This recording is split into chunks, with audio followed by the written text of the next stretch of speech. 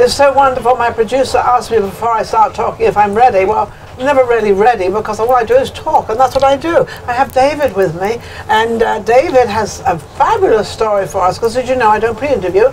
And we're down here at the pepper mill. And you look very relaxed and very happy. And in this environment with you, I have no choice but to be relaxed. I don't know about that, but anyway, I hope I make you relax. And of course, we're on the red sofa at the pepper mill.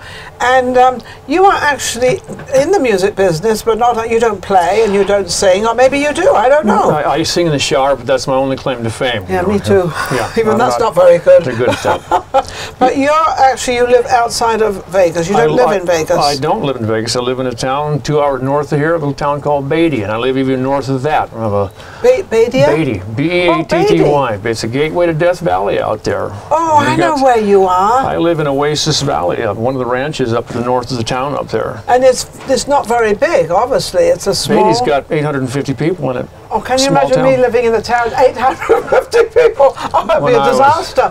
When I was a kid, there was 350 people in town. So you've always lived there? I've been there my whole life. Raised my children there and been there with my grandmother, grandfather, mother, and father. Do your children still live there? They live here in Vegas right now. Oh, they live, so not too far away? They're not too far away. Now, Death Valley is fabulous. Death Valley So north, south of Death Valley? We're to the north of Death Valley is where we are. To the north of Death. In fact, it's 13 miles from the border of Death Valley, which is next to Dante's View, and it's 13 miles to the bottom. There's all these numbers that fit right along with Death Valley. It's a wonderful place. Now, the reason I'm asking him all these questions is because he's going to start putting on music concerts, which means you have the acreage to do that. We do. We have a very large ranch north of Beatty, and 320 acres on the base ranch. We own other properties in the valley there. Okay. We are at the present time doing many other things at the ranch right there. We've had the Tough Mudder there. We do the Boy Scouts of America Mountain Run Rendezvous. Oh, I've got NIKA Racing. I have 2,200 Boy Scouts at my place every February, helping youth kids out and whatnot. See, you never know who's going to come on the show and what we learn. And lots to learn about what we're doing. And we will be, at the present time, we have coming up the Beatty Days Festival, which is the 25th, 26th, 27th of this month. Okay. We are going to have a bike music festival. A music festival and bike festival. It's Beatty Days Festival in the town. They have chili cook-offs and a big parade.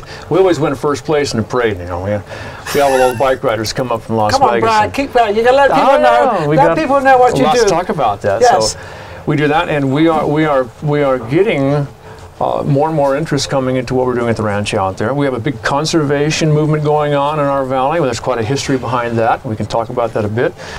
But the reason today we're here is because of the music festival people that I've met through some interesting circumstances. Brian Scott with Mercury Records is here, you know, promoting it with you. Promoting it with me, and we are trying to get our voice out about conservation and recreation. And what does that mean? Conservation, recreation. We have a big conservation movement in our valley. Oasis Valley is a place that there was an attempt back as 1993 to put animals, endemic species on the endangered species list. Okay, yes. We have headed up and started a nonprofit to be able to take in grants and donors to help us out with the conservation movement, to prevent the endangerment of species there in our valley, and educate people. Do you ever have any chimps there or anything? Any what? Chimps. Chimps? Chimps. Monkeys, chimps, no, apes. None of those. We have bobcats and coyotes and things like that. Okay. You know? Coyotes? Yeah. So we're doing that, and in our part of our education to get conservation going in our valley, we have received congressional awards, service citizen awards by efforts we've done there in the valley with our 501c3. That's Trails, Trails Dash. So people can actually go to her and they can go on wonderful trails. Walk on our trails. What's the weather like? The weather is 10 degrees cooler any given day than it is right here in Las Vegas. Well, that's good, because if it's 100 here, it's 90 there, so it's not too bad. 100 here, it's 90 there. So the summer's not too hot. And part of our problem has always been in conservation. You know, I live in a valley. I've watched all of our small towns in the state are falling apart. We're little by little we're losing. We're plywood on the windows, outnumbering the residents that live in the communities. And then they're thinking of moving out as well. Everybody's moving out of the small towns. We're losing our culture. And then it becomes a ghost town. That's a history of Nevada, and I want to prevent that from happening. I've decided that what we're going to do is come up with a model of conservation, a model of culture, and preserve our way of life out there, and let that be a speak piece for what we should be doing in small towns elsewhere in the state of Nevada. Maybe start a foundation, maybe start well, let me ask you a question. You said you've only got 850 people there. So you have people there that run the village. So you've got money going from here to there, from there to there. So the town rather keeps itself going. That's right. So you get a job at the gas station, and then the gas station people help somebody else, and this is how it's sort of. It's a small. Because only 850 people. That's right. So you've got a community. A child growing up, we had 350 people, and we used to go downtown at my ranch. We grew up with music. My mother played the piano. My aunt was a honky-tonk pianist. My father played the harmonica, and we had all the miners and other ranchers came in with quite that band. You did. Banjos and mandolins came down. We would get a wild. My grandfather brewed beer. I grew up. My grandfather was a brewmaster, like from Germany, and so we had home brew on the ranch all the time. Everybody get a few bottles of home brew, and we'd load the piano up in the back of the four-wheel drive, go downtown and stop under the one stoplight we had in Beatty, and have an impromptu dance. I'm surprised you even had one stoplight. We did, yeah. Now, so this music festival that's coming into town, which you said is coming in the end of February. It's coming in this month. This month, with others planned for next year. And you're planning others for next year. That's right. So how many people you are expecting, and how many bands have you got coming in? We have 4 bands coming to this one. So far? So far. We have. Can more come in if they want to?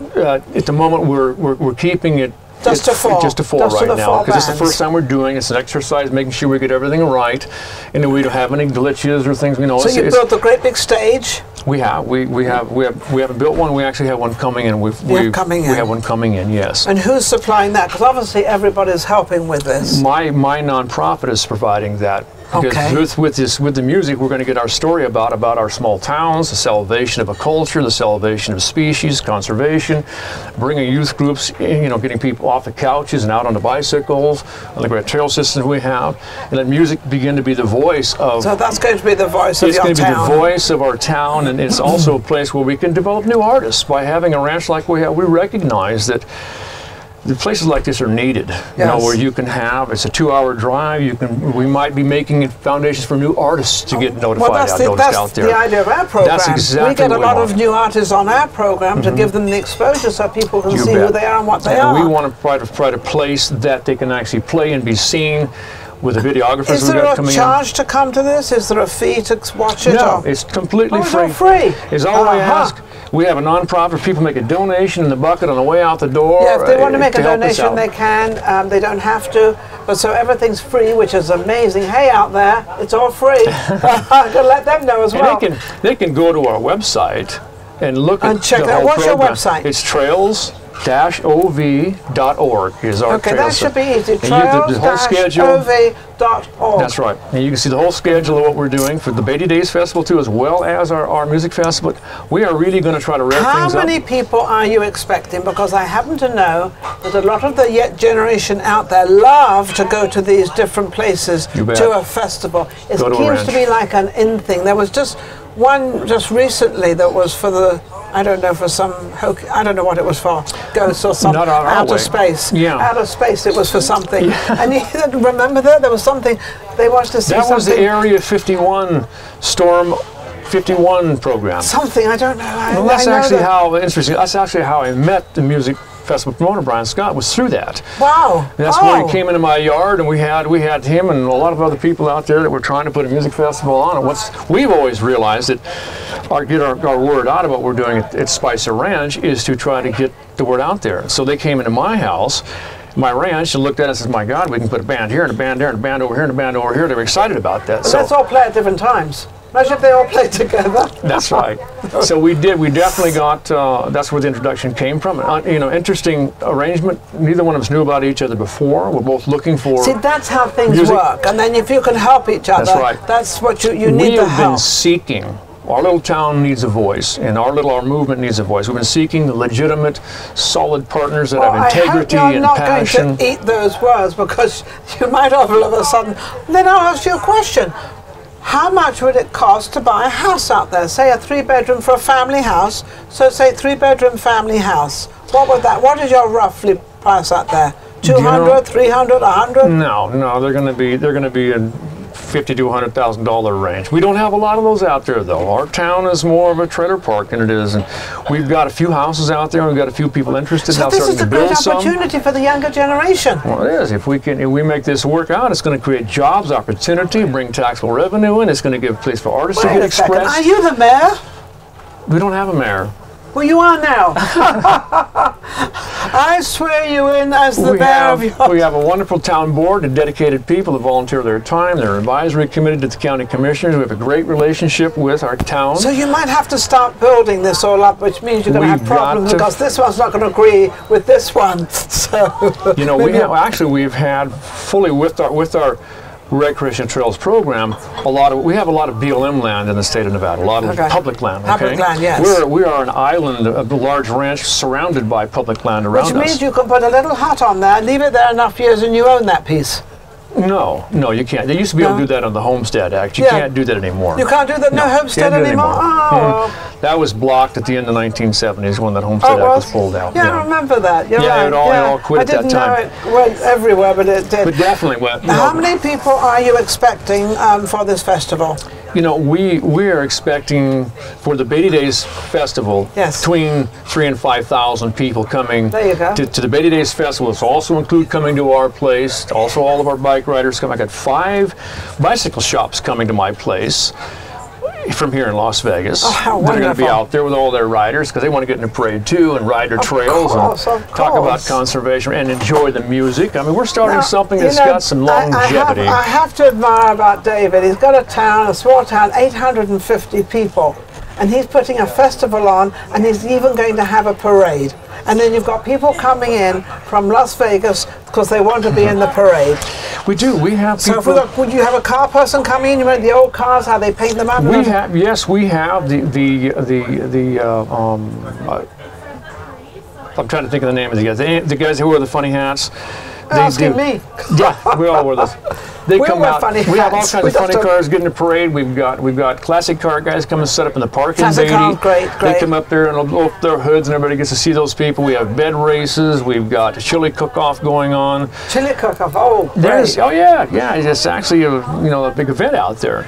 But there's a little train deal. There's lots of stuff going on in a small town, and I'm out on the Spicer Ranch north of that. We're combining our efforts together to make it happen. David is the one behind this whole thing. He is putting this together. He's organizing, but also he has his team, and I would like to reach out and say thank you to that team that is helping David, because those people very rarely get a thank you. There's some wonderful people that have gotten behind our movement to try to bring goodness and health and well-being to our small community out there. That's what we need. And be a model, unify ourselves and all the land user groups together in a combined effort and do it all around a band. On a large stage and do some dancing along into the night. That's exactly what we're dancing going on and music going on. What more could you wish for?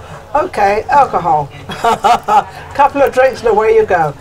David, you've been amazing. Again, give me the dates and where it's going to be. It's going to be this month, the 25th, 26th, and 27th in Beatty, Nevada at Spicer Ranch. Okay, Spicer Ranch. You go to our website at trails-ov.org to see what we're doing at the ranch, and to beattynv.com to see what Beatty's actually doing in the community for its festival there also. It's a combined effort between all of us. It's amazing. Well, we've hopefully helped a little bit out there. We can get this out there. I know that my producer, Stephen, he will be putting it out there as soon as he can because he knows you need it out there. And thank you so much, David, for coming on my show. Amazing guy. He's out there helping his town. We'll be right back with our next guest.